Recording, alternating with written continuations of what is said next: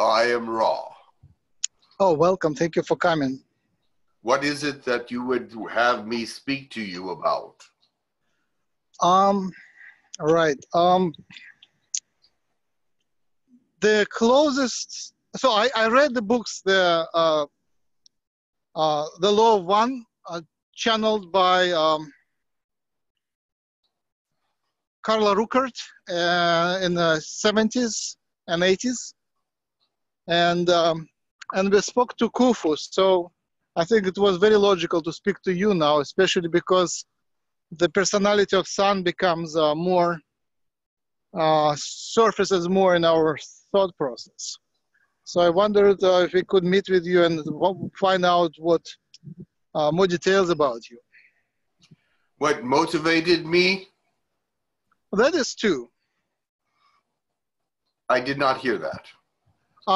I just said that it would be nice to find more detail about you, and what motivated is also of interest.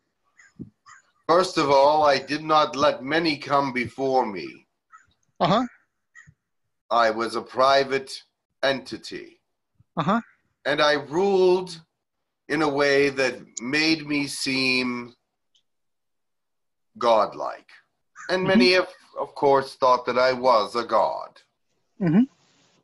But, of course, God cannot be on earth. Mm-hmm. Not in its full regale. But what caused me to rule the way I did, I do not know. Except for I felt this great strength of the universe, and I had the technology to do so. Uh-huh. So I wonder, go ahead. You wonder? I wonder what species were you? That is a good question. I was a hybrid species, a person from a hybrid species near that was part Arcturian, part Sirian. I'm not even sure all the parts, but it was a very advanced civilization. Were you Blue Avian? No. I see. Were you collaborating and working together with Blue Avians? Yes. Uh-huh. Uh-huh. So we know about you from Egyptian history. Was it the only place where you worked, or were you everywhere? I was working other places in the galaxy and universe. The Earth was only one of the places that I came to do my work. I had many other places that I had to be. So what was your approach? My approach was that I was in charge. It is true that I was the ruler of my world, and I became ruler of many others. This one included at that time.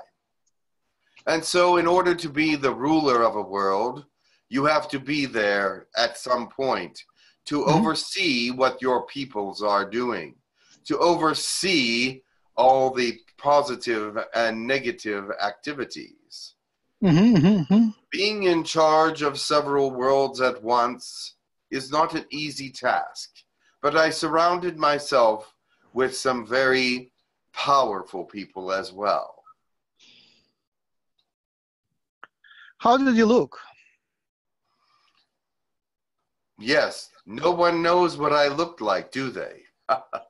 Right.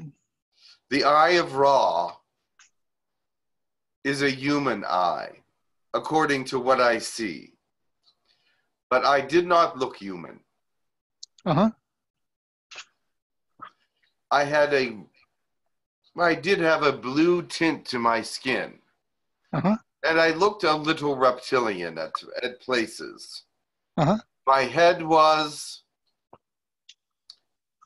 sort of a snake-like, almost Naga-looking, but it is because of the hybridization.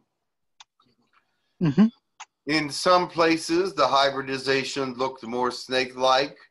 In other places, it looked more reptilian. And even other places, it looked more humanoid. But you must understand, there are many hybrids in the universe. All right. What was your association with the sun star, soul star? It was one place that we got a lot of energy. We learned how to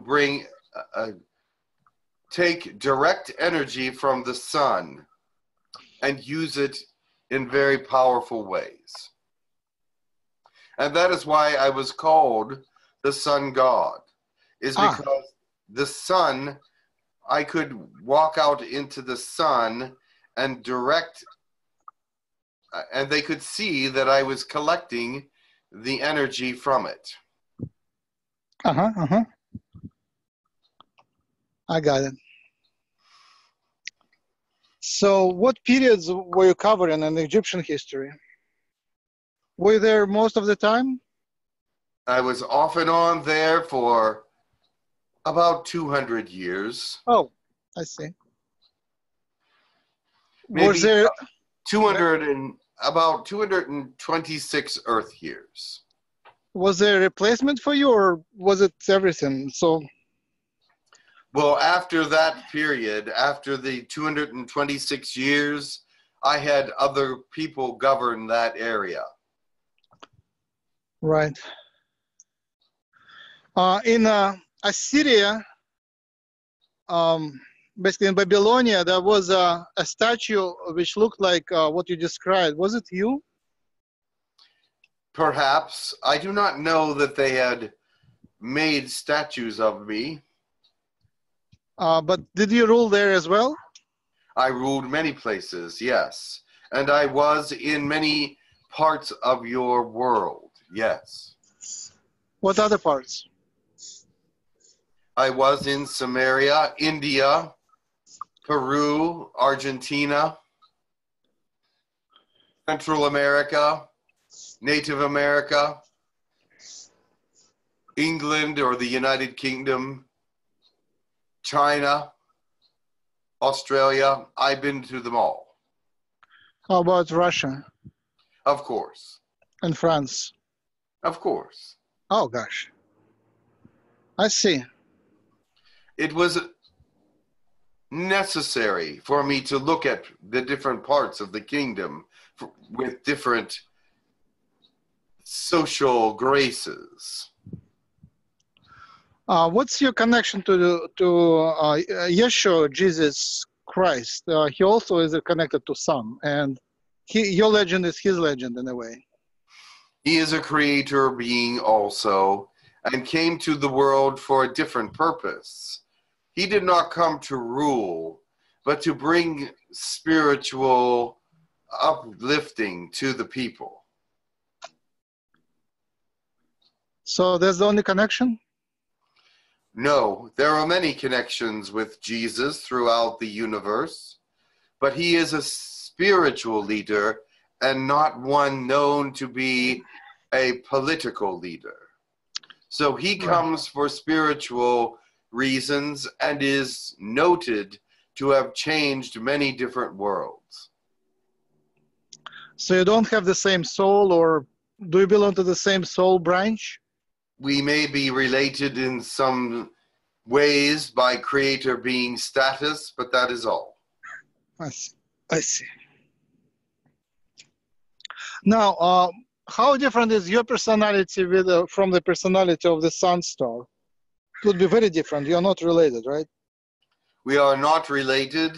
His personality is...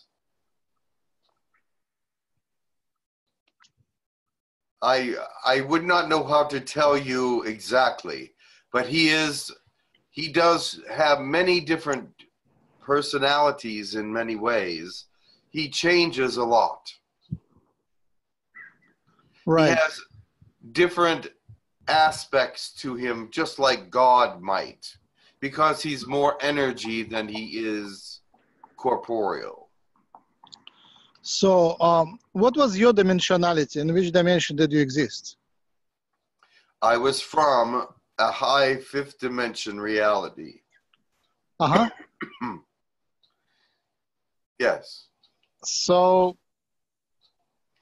you didn't come down to the physical on Earth? Well, I had been actually in the seventh dimensional originally. Uh-huh, uh-huh. As a creator being, you start in the seventh dimension. Mm-hmm. But then they put me in a fifth dimensional world to help them out. And then that is from there, that is where I came to Earth.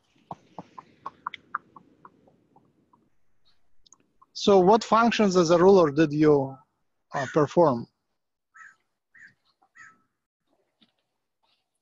I made sure that the people were being treated fairly. I made sure that the technology and all the things that were being maintained on this planet were taken care of properly. I made sure that the governments knew who I was and could work on their own, but if they needed me, they could call me. Uh-huh.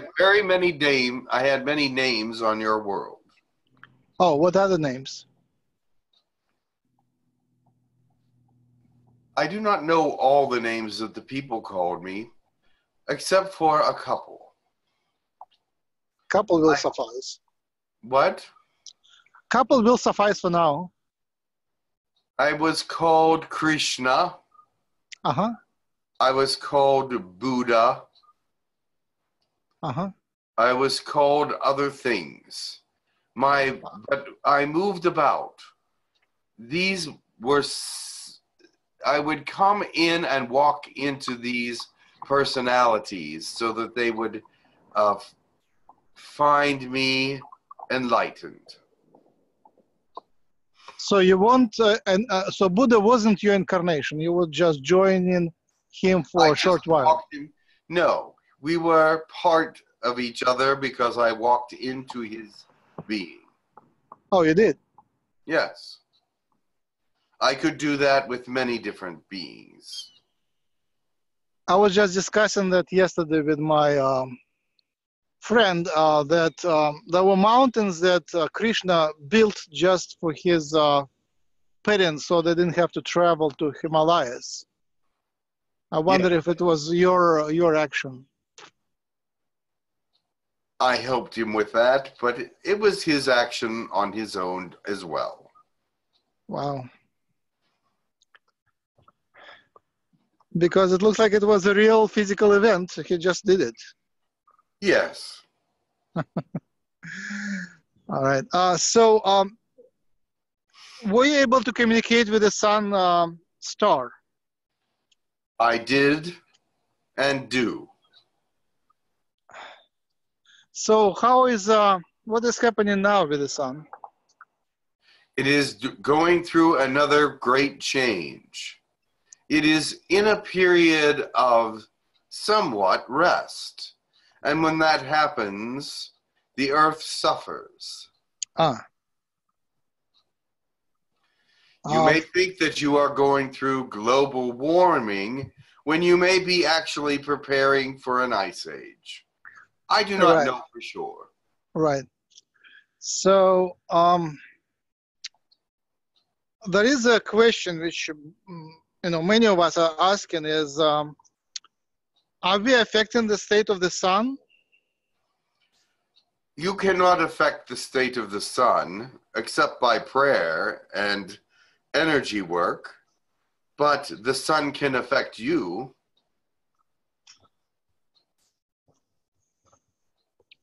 Because I don't know, is it too presumptuous to think that the humanity matters and the state of humanity reflects on the sun? The state of humanity does matter and does reflect on the sun in some ways.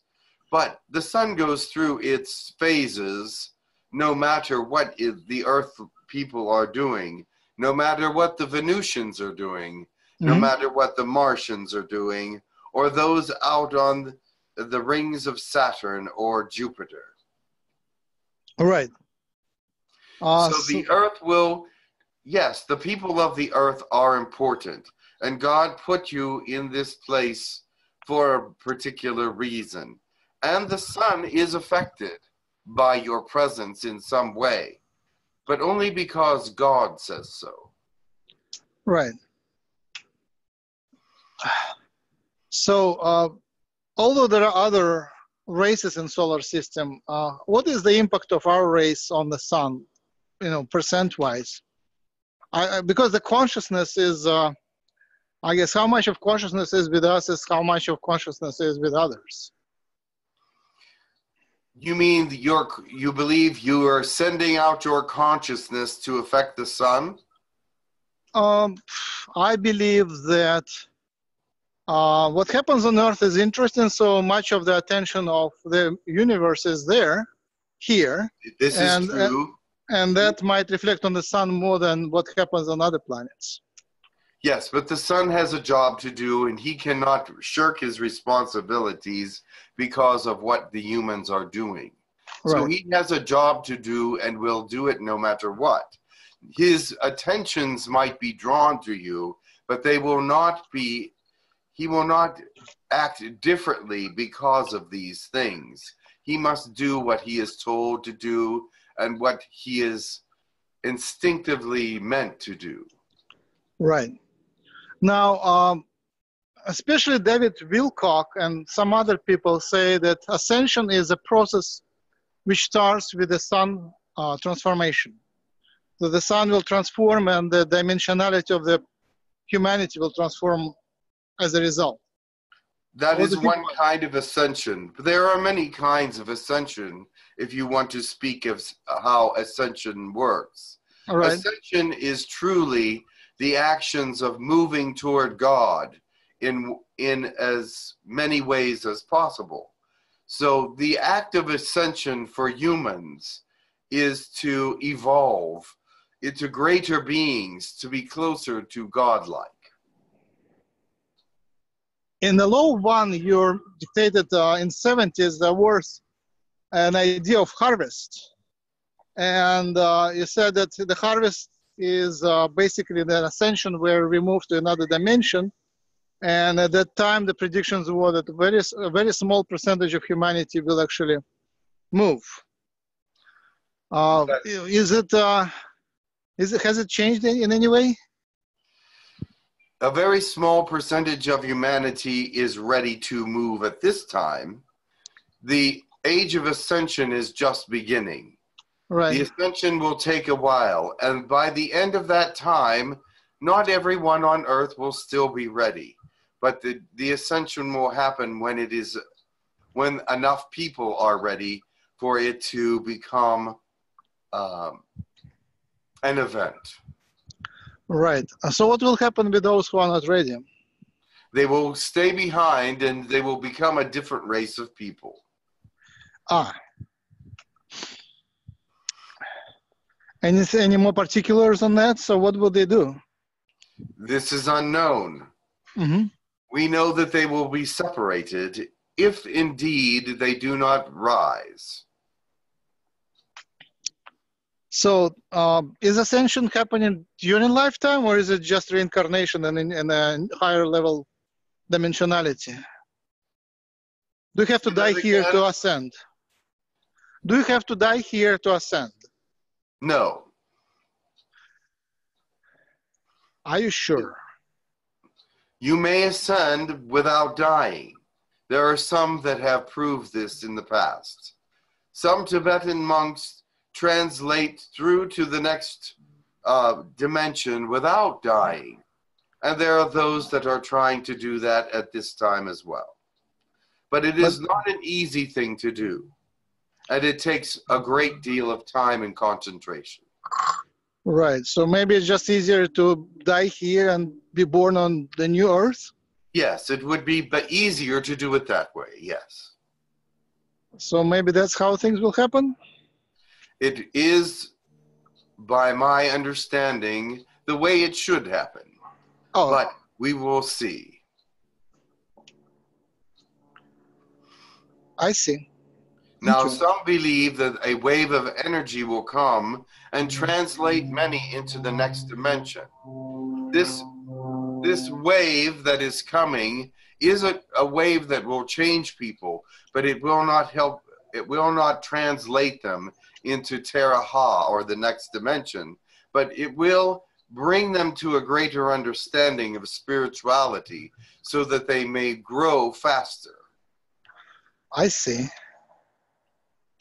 So there was some uplifting even on this planet. There will be, yes. Some waves have already come through, but there is still more yet to come. All right. Yeah, when I feel a higher dimensional energy, sometimes it's just uncomfortable. Sometimes it's just painful. So some people because you are not ready for it yet. Right. Or we're not expecting it at that moment. Or at the moment that it came, you were in a negative frame of mind or a difficult situation, and so it did not affect you the same as it would had you been in a positive frame of mind. Right. Yeah, I feel more numb, like I'm losing the connection to what I know, and I don't get the perception of the higher level. So I feel like more disconnection than connection. I understand. I analyze and I can see that something positive is happening, but what is happening, I don't know, because I don't feel it much. At least my old mind doesn't feel it, and the new mind is not connected well enough to understand. You will feel the things you need to feel. And that is all I can say.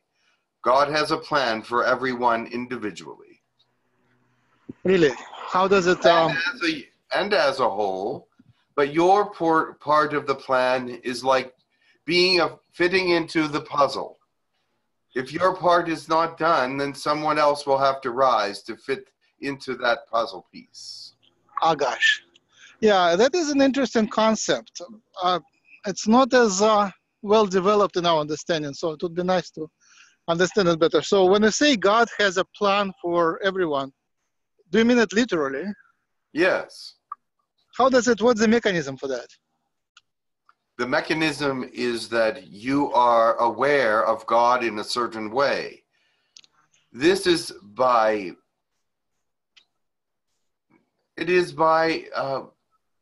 his doing that you understand him in the way that you will work toward him. Many people do not have an understanding of God and will work to do what they do in his plan that may try to or seem to be anti-ascension, but still work into an ascension plan. So I assume that the God is, as you mentioned it, it's more like a field and a consciousness which is outside of our time and outside of our dimension. He is pure energy of many, many different kinds. There are different kinds of energies, and he is all of them. Right. So he has some sort of plan, but I didn't realize the plan is actually detailed for every person. In some way, yes. So you play your part. So how does its plan look like for every person? Is there like, what's the mechanism of keeping it, of creating it? You are born with it. Right. So is it a co-creation of God and the soul, something like that? Yes. So you can deny it. You can go against it. Mm-hmm. You can be separated from it if you wish. You have free will. But as you move forward, your free will changes with your decisions. You understand that? And God knows basically who you are and how you're going to act. So is it negotiable? It is. So suppose the plan for a person was to become a mother, and then she is a mother and she says, how about I become a grandmother? And After that, I would possibly become a leader of sorts. Is it negotiable? These things are negotiable to a certain point. Uh-huh. At some point, God has the final say, but you make decisions to move toward the things that you want. If someone on your planet wants to become a mother, they may do so by their actions. Right. And if they are physically able, they may also become a grandmother because their children have children. But they cannot dictate everything about other people's lives because they are not only in charge of their own. So when I say negotiable, who would be in charge to make these decisions? So the person who finished their assignment and made a nice job of becoming a mother, and then she asks God, how about I become a grandmother and a leader of the tribe? And that is not in the plans yet, in the drama outlines. Well, she must take the actions to bring that about.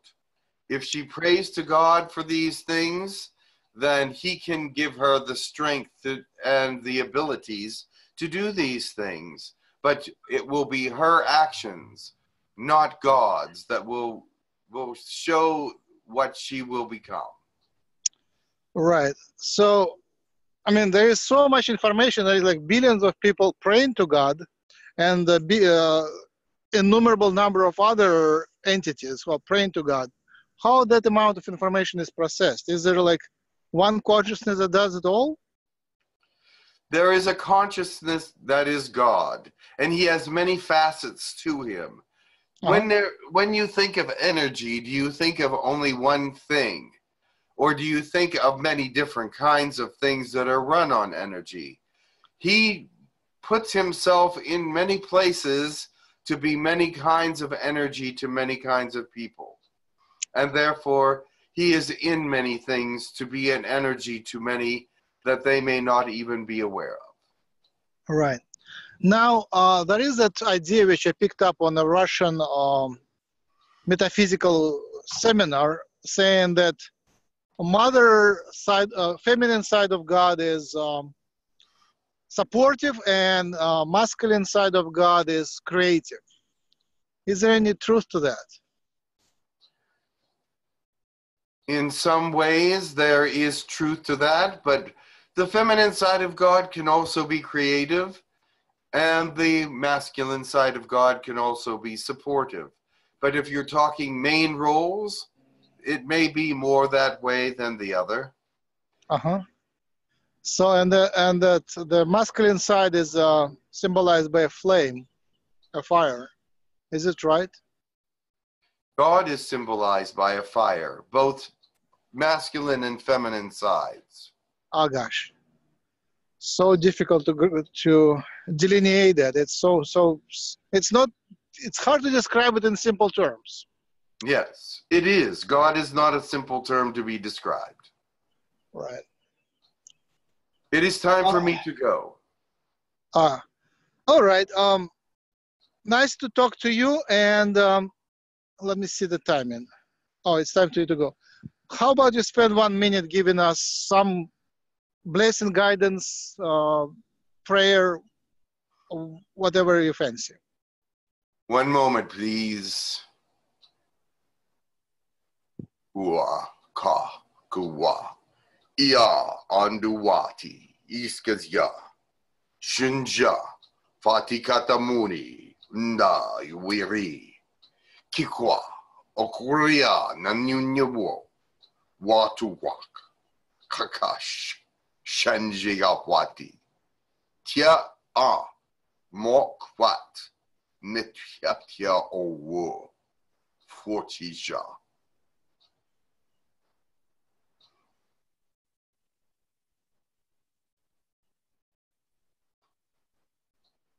Much love.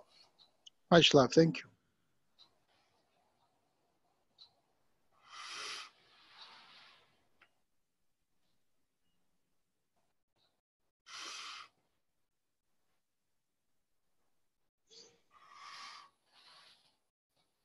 Hello?